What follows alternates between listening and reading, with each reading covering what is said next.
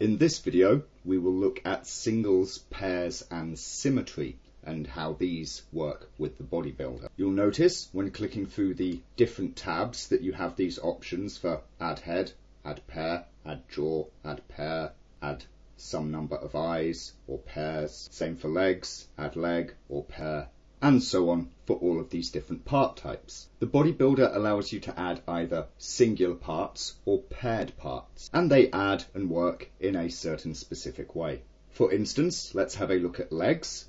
I will add a leg, and what we get is just a singular leg item. Notice it is just the leg one.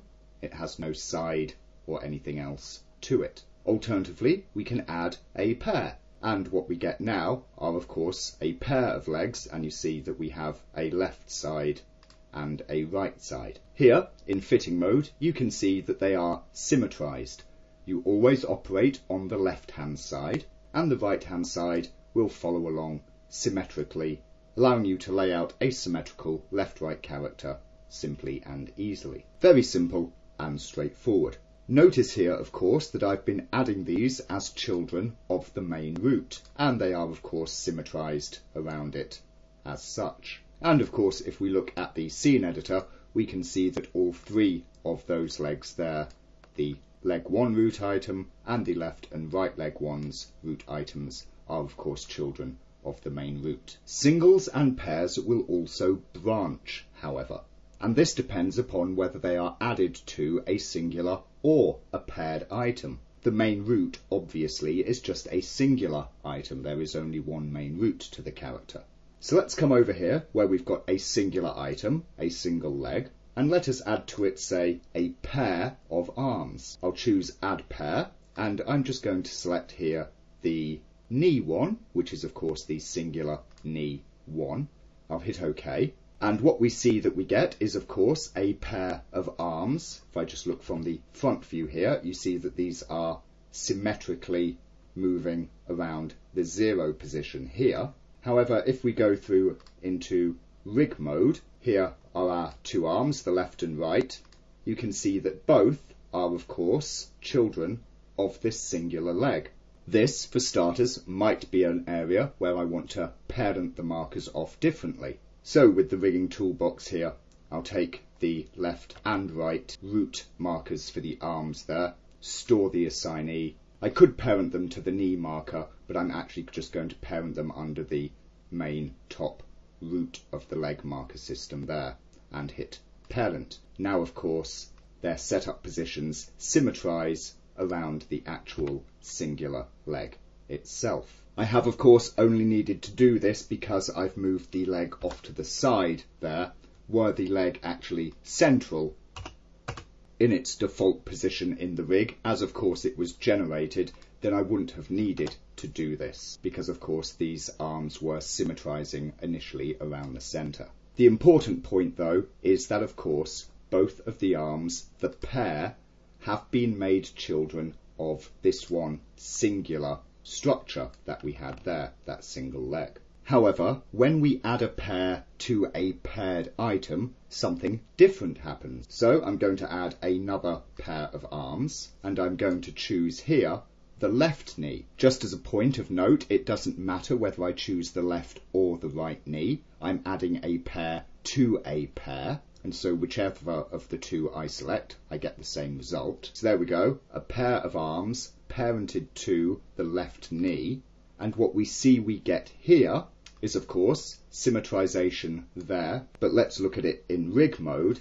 and we see that the left arm has become a child of the left leg, whilst the right arm has become a child of the right leg. So when you add a pair to a singular item, the pair become a children of that single item. When you add a pair to a paired item, then the pair will split between the original paired items. Of course, if you were not wanting that, if you were wanting a pair of arms to be children of this left side leg, then you could go into your scene editor and you could make the appropriate adjustment simply by manually parenting them off. There, of course, we see I have the left arm 2 root item, which is indeed a child of the left knee, whilst the right arm 2 root item is a child of the right knee. I could of course change that, take that right arm 2 root item, come over to the left knee and parent it there. In this case, the pair of arms would now be children of that one side. The default behaviour that you have here is the most common that you'll want when putting things together. So for instance, you go to add fingers to a hand. You want the left fingers added to the left hand, the right fingers added to the right hand. The bodybuilder will do that automatically. But if you were wanting something special done, then you could go through manual reparenting if desired. And of course, the same with the markers. Of course, when you are adding a single item, there is no pairing to take account of. Thus, if I add a single arm and I add it to, let's say, the right knee one, then of course I just have a singular arm structure here, and it makes no difference whether it was added to part of a pair of items or indeed a singular item, because I have only added a single structure. The only other thing to note about symmetrisation on pairs is the fact that you may, of course, have an asymmetrical character that you are trying to rig, and you can turn on and off marker symmetry via the marker sim button here.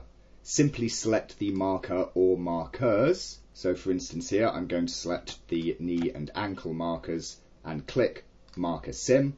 Notice I did select the left hand side ones, but I could just as easily have selected the right. It would be exactly the same. And we'll notice that whilst the root here is still symmetrised, the knee and the ankle are not, but all of the other markers in the leg system are. As such, working like this, you can add symmetrical paired structures, legs, arms, as you commonly will to the vast majority of characters. You can add singular parts to them when you desire. You can have pairs that branch off of pairs, single items that branch off of any item. You can reparent structures between one and the other to get the specialist setups that you may need. And you can quickly and easily toggle marker symmetry if indeed you are rigging an asymmetrical character. Note also, of course, that if you're wanting to turn the marker symmetry back on, whereas I've had it turned off here, you can select the appropriate marker or markers again, hit marker sim, and it will resymmetrize for you like that.